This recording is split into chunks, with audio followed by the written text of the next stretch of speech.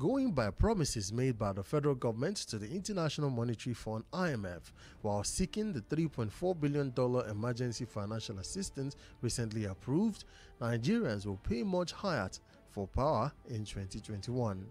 The Executive Board of the IMF approved the rapid financing instrument which the federal government plans to use to address the economic impact of COVID-19 pandemic in the country on April 28. A letter of intent jointly signed by the Minister of Finance Zainab Ahmed and the Governor of the Central Bank of Nigeria, Godwin Emefiele, and addressed to the IMF Managing Director, Kristalina Georgieva, indicates the federal government made a number of promises to the fund in order to secure the financial assistance. One of the promises or commitments which the government made in a bid to assure the Executive Board of the IMF of its readiness to reposition the Nigerian economy after the pandemic is that Nigerians will pay full cost reflective tariff for power in the year 2021.